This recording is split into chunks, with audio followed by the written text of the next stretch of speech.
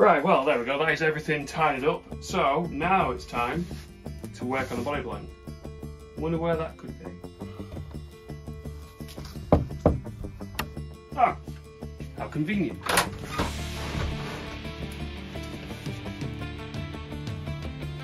Looked like it turned up.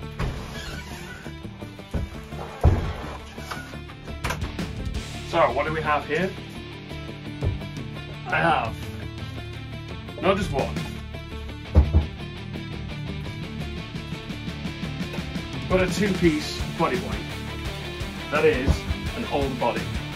This was always the intent to get an older body because not only is it lighter in colour, it is also lighter in weight. Now this thing is huge. I'm going to show you. Okay then. So what do we have here? What we have, as I say, is a very large blank. This is actually big enough for an explorer. Now, why did I need a blank this big? The main reason is because I wanted an older body. Because it's lighter in colour, so it's going to contrast really nicely to that. But also, once it's cut out, it's going to be lighter in weight. Now, this thing is heavy as hell at the moment, obviously, because I've not cut it or anything. But allow me to just put the top one on top of it. You'll see what I mean. Even with this excess piece here, there you go. It is more than what I need. Now, as I mentioned, this is a little bit bigger than a standard headstock, so I may have to enlarge it.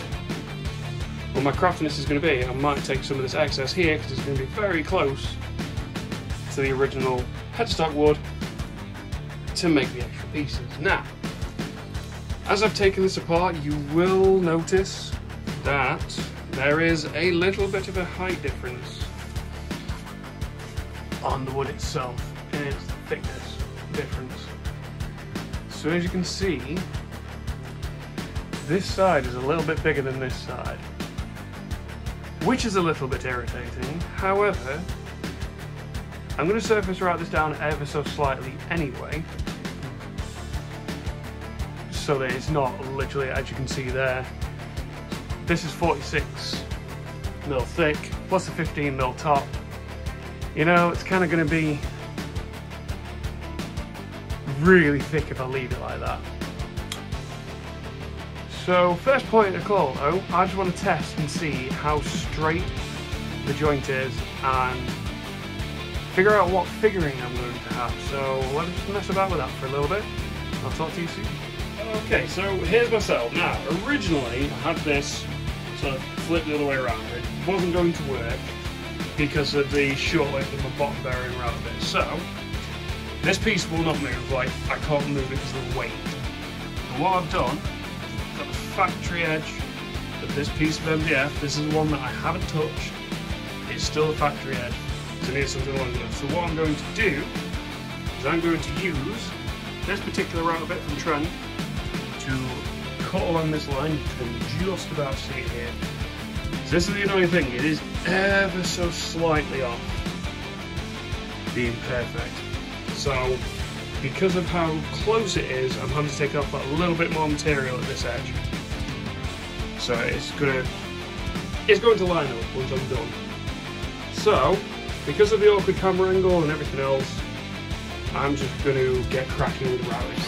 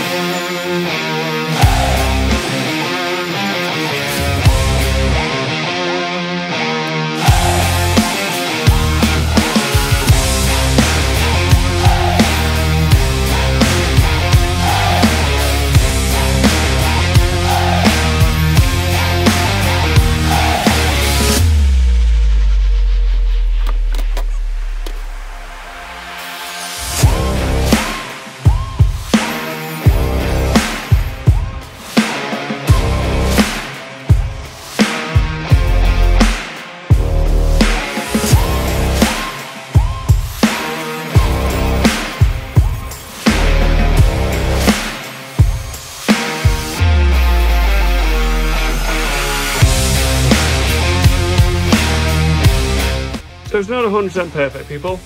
I messed that bit up there. Luckily it's past the neck pocket. But it's better than it was. So when I first came to this gap was massive. It looks pretty big there, but it's not. So once I get some wood glue in it, it's all going to be fine. Pretty much the same thing happened on my Zelda build, and you can't even tell. So let's get to joining this bad boy together, shall we?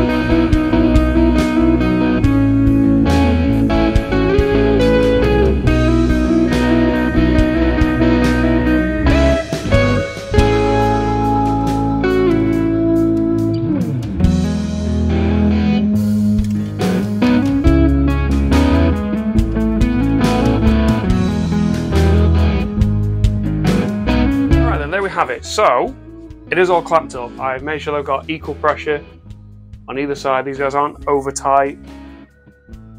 You know, they're a bit, yeah, they're all equal pressured. This vise does move, as you'll see here. It's got a bit of movement in it, but I'm gonna have to wait. The sheer weight of this, I can't risk picking it up yet because I don't want to mess anything up. So yeah, it's going to have to stay in the vise for a bit. I'm going to go underneath and just double check it and secure it in a bit further. As you saw at the end there, I grabbed my ruler just to see if there was any flex in it.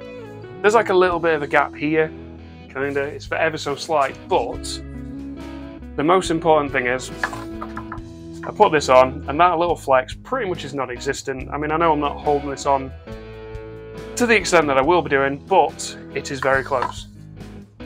So that's it now for 24 hours. Gotta let this bad boy cure, and thankfully, because of the weather in the UK at the moment, it's not going to be horribly damp, so I'm not worried about leaving this in here. It is set to be really hot, so I'm safe to leave this in here with the dampness that I've got in this shed at the minute. So, for now, I'll see you guys in 24 hours. So it's been just shy of 24 hours, and you will notice it doesn't have any clamps on it. So I tried to re-secure my vise, but I've only got 2 screws at the front, can't reach the back's 2 screws. And I just had this horrible feeling that I was going to come in today and the vise was going to be on the floor and the guitar was going to be on the floor. So after an hour or so, I came back in here, put it on top of this piece of MDF and left all the clamps on, and then left it whilst I went to work. And thankfully, it is now ready to go. This thing is solid as a rock. There is a little bit of a gap still, but this is the front edge, so obviously the top's going to hide that. And the back edge, there's a tiny bit of a gap, but a little bit of sawdust and some wood glue fix that right up. But this connection is solid as hell. I can't do anything to it. So I'm quite happy with that. And this side is still lovely and flat. Exactly what I wanted. And yeah, it is running nice and straight. So, less talking about it. Let's get it rough cut out, because I can't wait for this one.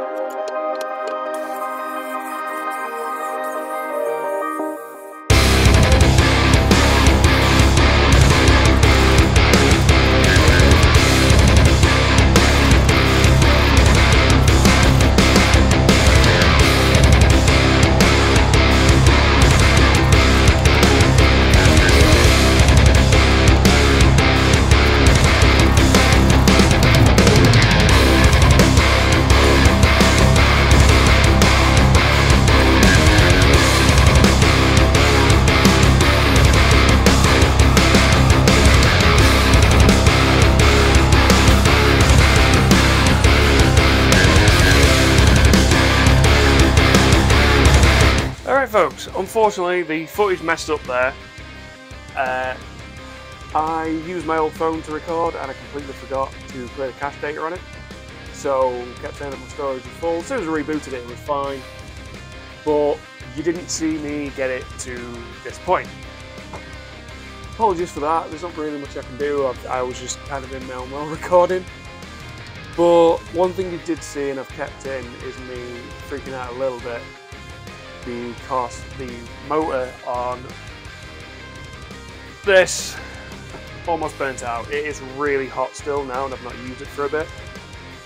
So I saw the blade spark a little bit, and then as I looked at it again, I could see a little bit of smoke coming from this, and it smells like burning. So I'm not going to use that. Did use circular saw for a little bit of it, but obviously there's limitations on what that can do. Tried cutting it by hand, but that handsaw is horrible because I ended up catching myself with it. So this is as close as I physically can get it with the tools that I have. As I said in the beginning, if I had a bandsaw and all that kind of stuff, this would be easier. I think the problem with it was, it's just too thick.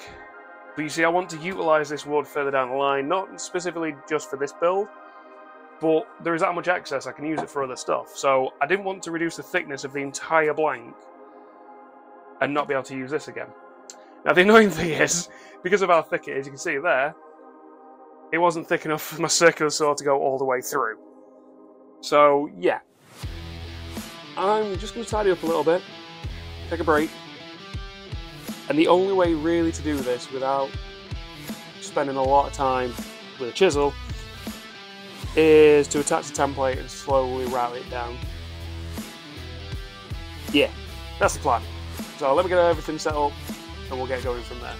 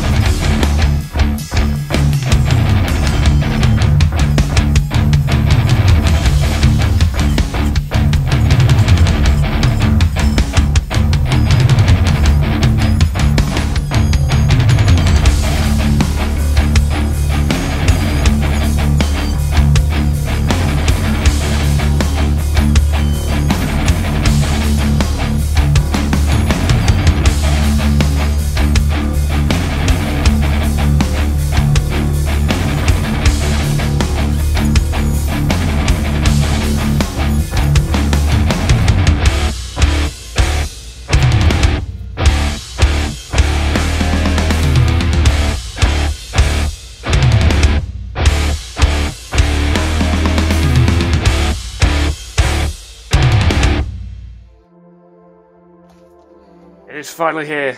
It's finally done. SBH Fishtail Mark 1 is now looking so nice. There are some horribleness, like there's a lot of chunked areas, there's a lot of ripped out areas, and stuff like that. And also, if you sight down this, I'm trying to get it into you. You can see that it kind of bevels down here a little bit. That is more than likely my Jigsaw struggling to keep straight. So obviously it's curved in a bit. So with a lot of sanding and a lot of sawdust and wood glue, not making the same mistake twice, I should be able to fix this. Now, the only other thing is, I did mention I'm going to have to level these off because obviously that side is a little bit higher than the other. But also, once I got this cut out and realised, well, that was lucky. Once I got this cut out and realised the thickness, I remember that I'm going to have to surface wrap this down because with this top as well, you're talking 61mm thick. That's way too thick for a guitar, especially a flying V. So with this in mind, it means that I could reduce this body down by 15mm. The nice thing about that is, that brings me just shy of where all this horribleness is here. The bridge we're putting in this guitar, overall the body has to be 45mm thick. For those of you out there, you may understand what bridge I'm putting in it. And for the eagle-eyed amongst you, if you saw my plans, you'll definitely know what bridge I'm planning on putting in it. But, so if altogether it has to be 45mm thick, I'm going to be smart and leave myself a couple mil wiggle room, so I'm going to reduce this down. The grand total of 33. Which will get rid of all this horribleness and make it look a lot nicer, and it also will help the weight as well. So that is the next job, is to get Crash to come round, feel this. It's honestly, the idea of using Alder, absolutely perfect. I mean, I can hold this with one hand now. I mean, I can barely struggle. I can barely hold one half the blank with one hand. So once I reduce the thickness, even adding this in, which this is light as oak, still not going to be too bad, but I'm going to get him to hold it full size, no surface routing, see how it feels, because if he wants the weight reducing, I can do that. I've got space to be able to add weight with it. But whilst I've been working on this, something else has arrived that I am very excited to open. But that's going to be coming in the next episode, so for now, all my socials linked down below, follow those for updates because there's a few bits I've done on this that you haven't seen yet. In the description as well is the link to my profile on the Great Guitar Build Off website. So please feel free to go over there, help me raise money for two amazing charities. For now, I'm going to go open this package. See you guys soon.